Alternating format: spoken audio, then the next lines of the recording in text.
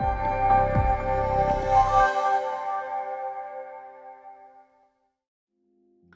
let's have a look at the pathway to illness through past negative events.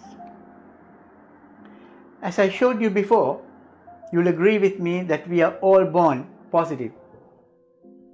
There is no question. And also we are all subject to deeply distressing events. And every time when these distress events happen to our life, what happens is very hateful, very painful. How we can live through these negative events is to dissociate and disconnect ourselves from the past as if nothing has happened. We bury them. We put it into our unconscious, subconscious memory as if nothing has happened. But by putting the event into the unconscious, subconscious memory, burying them,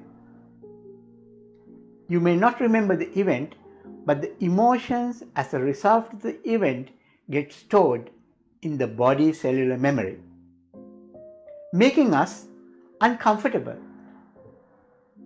So from time to time, we may feel lonely, we feel sad, we feel angry for no reason, we feel shame, we feel guilty.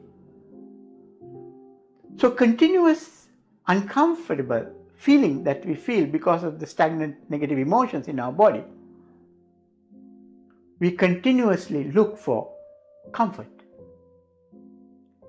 And what do we do when we look for comfort? We have a multi-billion industry catering to comfort us. We take alcohol. When we take alcohol, we forget about all the discomfort. We feel happy.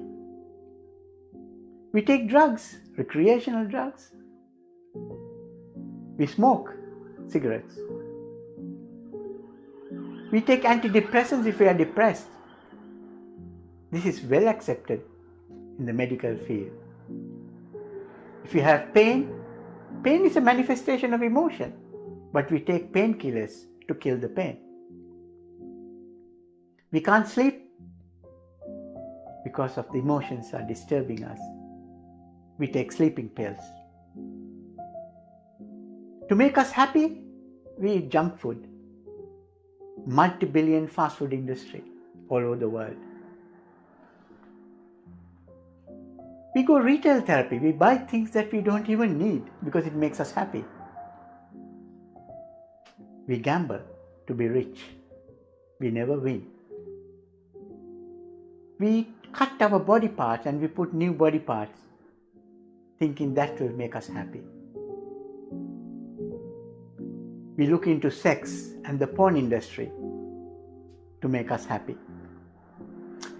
Now all these things make us happy, momentary. What happens is the body develops a biochemical chain reaction. Then we become addicted to these external substances that make us happy. These addictions make these industries into a multi-billion industries. Whether it's a drug industry, pharmaceutical industry, fast food industry, porn industry, every industry is a multi-billion industry because they are satisfying our discomfort coming through our past negative events. It's comforting us temporarily. None of these industries or the external substances have removed the negative emotions from our body cellular memory. It has only numbed the emotions. So what happens is, to the emotions that are stored in the body cellular memory, it manifests into physical pain. This is the time you feel stomachache, headaches, neck ache, backache, lower backache, tummy aches, because the emotions that are stored in the body manifest into physical pain. Why? Because the body is talking to you, please do something about my emotions that are stagnant in the body. Your external substances are not helping. They are only satisfying for the moment. So now, a lot of the people don't listen to the body communication. if you don't listen to the body communication of your physical pain, when you ignore that, the body next response is to make the body go numb. Then you go to the numb state. From emotional state, you go to physical state you go to the numb state. This is the body natural response. When the body goes to the numb state, it's good because you don't feel emotional or physical pain. But the bad thing is you don't feel pleasure, happiness, love, ecstasy either. You are like a walking corpses from that moment onwards. You are totally desensitized. Your body, your yoni, your pelvic, every part of the area. And this is why you wonder why you can't have an orgasm, why you can't feel happy.